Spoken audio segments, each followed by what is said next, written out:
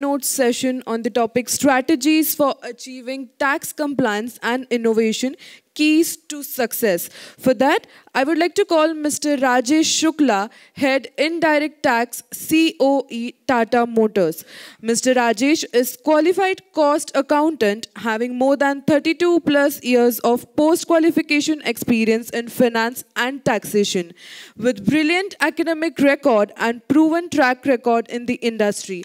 Rajesh is the topper of Amravati University in post-graduation and rank holder of CMA exam. He was fifth merit in HSC exam conducted by Nagpur board. He is currently working with Tata Motors as Senior General Manager and leading Center of Excellence COE of Indirect Tax function of Tata Motors Group. He is responsible for the indirect taxation of all Tata Motor Group entities operating in India and overseas. In addition to his responsibility for Tata Motors, he is member of Apex Committee of Tata Group Tax Forum. I would like to call Mr. Rajesh Shukla on the dais to share his insights. Thank you, Mitali. I hope I'm audible. Yeah. So once again, warm welcome and good morning to all of you. Biswa has taken us on global level. I'll bring you back, okay, in India. We are all here tax managers. We know what is our role. Biswa has focused on business partnering. But I think we have a more important role as a basic is stewardship.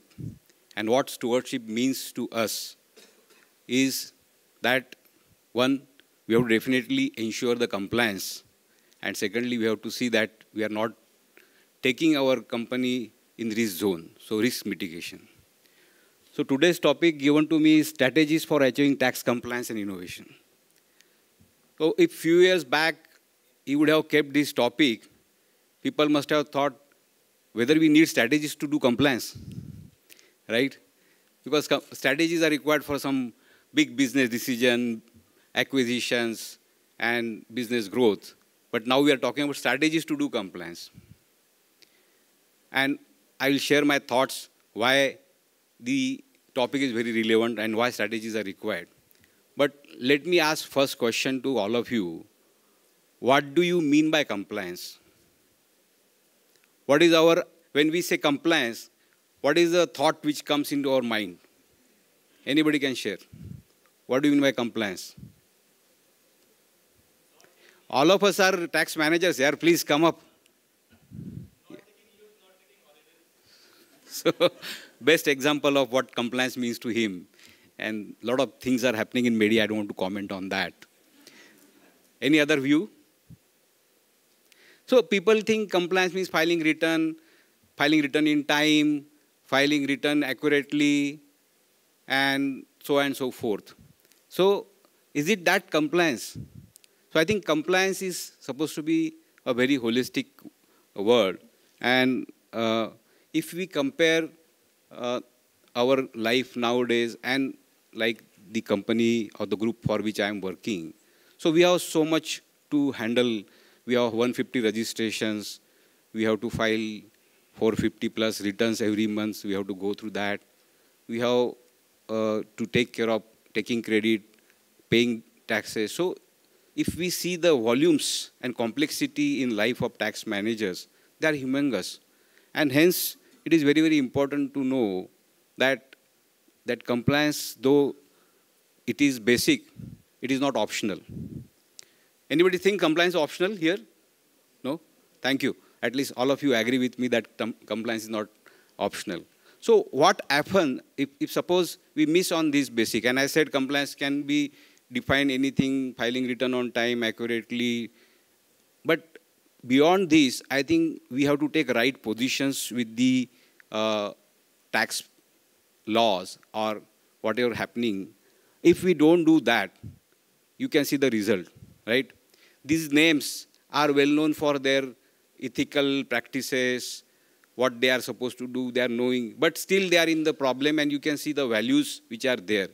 So if we miss on the holistic approach on compliance, we don't assess what we are doing, it is not going to serve the purpose. And we'll be landing ourselves and our company into this trap.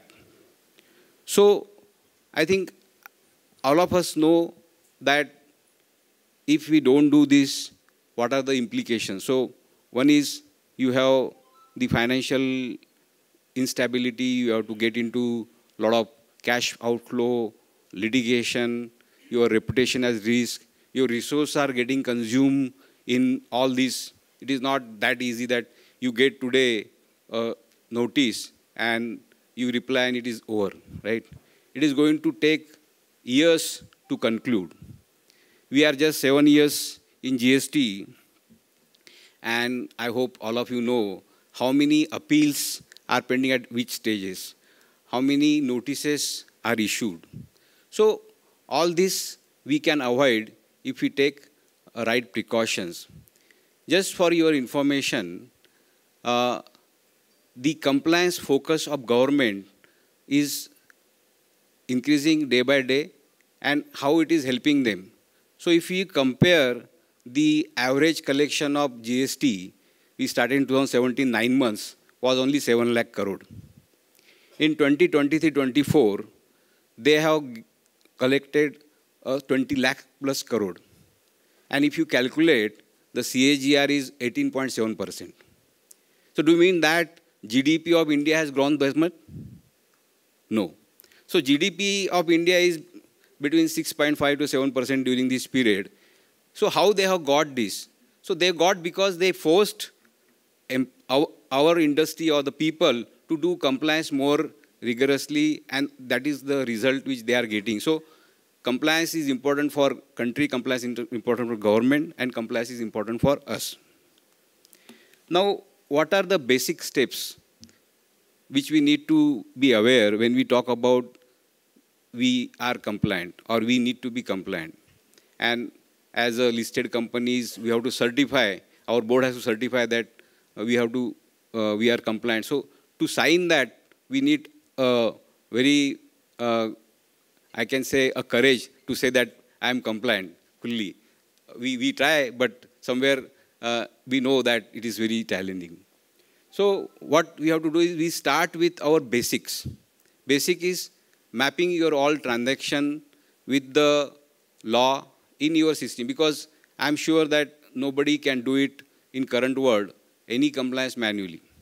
And with GST, we have been forced to go electronically because GST is entirely going on e-governance or electronic compliance. So we have to be careful whether our all transactions, have we understood, like Bishwa said, understand the business first, then map those transactions and the processes with law, and then in your system. Then, as I mentioned, we have to be very careful what are our positions which we have taken. And we have to continuously watch. It cannot be that I have taken today a position and I can survive with that. Because when GST got introduced, many things were not clear to government as well as to us as an industry. And then there are so many advanced rulings coming in, there are so many court judgments are coming, and the government also is issuing a lot of clarification. So it gives us idea how the people are interpreting. So we have to test our positions, whether we have taken the right positions or not. And then if there is a need to change, we have to amend ourselves. Accuracy and timelines, definitely there is no compromise on that. And as I mentioned, that to handle this kind of volumes which big organizations are having, we have to have very efficient processes. What are the current challenges? I think all of us are aware that these frequent changes which I mentioned is one thing.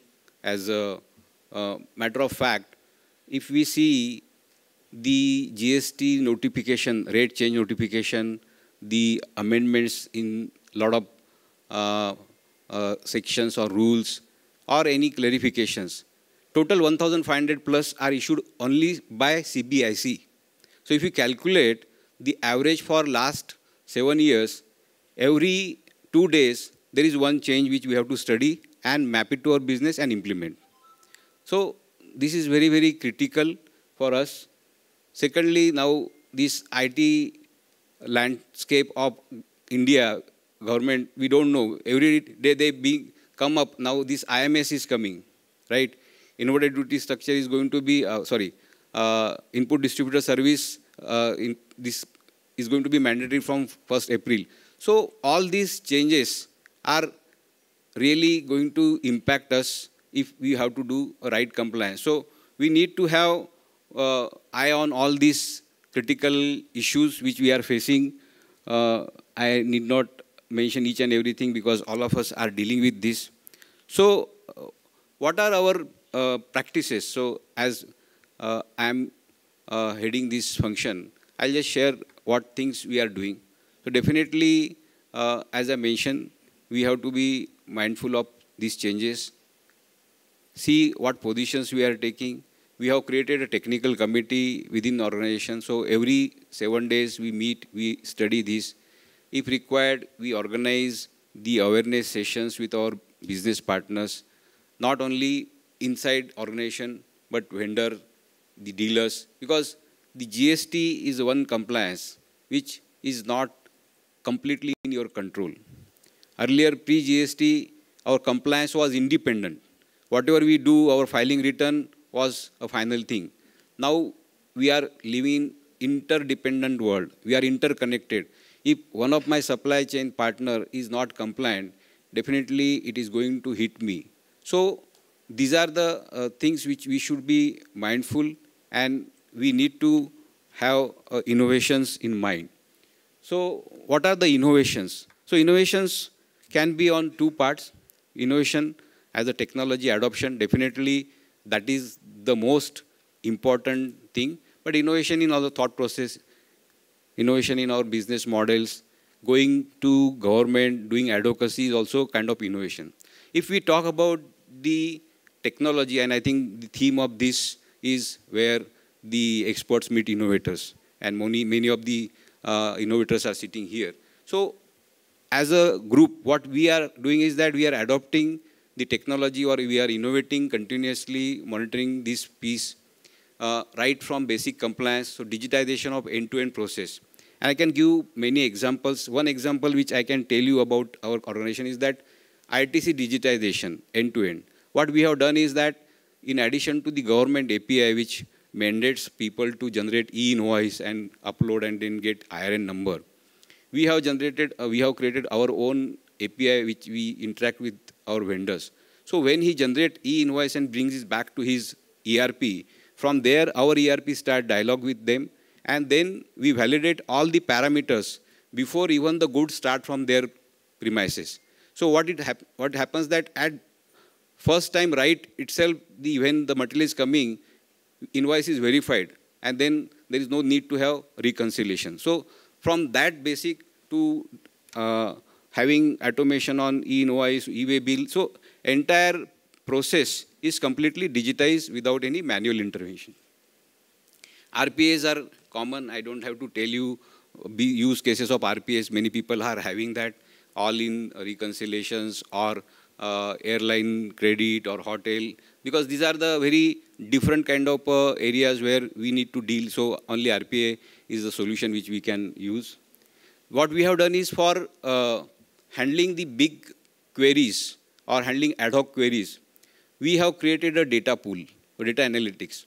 And we have trained our own people to handle these queries, because today when you get a notice, as Bishwa has mentioned, that the department has got more sophisticated tool. They have very focused and detailed information about us, more than what we know in the organization. And they put the queries, and they want answer from us, very focused question and very detailed answer. So the only solution is we cannot always depend on ERP and go back to the IT system, IT people. So we have to internally generate this report. So we have done this exercise and we have created data lake. So we answer by writing our own queries and reports. And last but not least is now the new buzzword is AI, ML.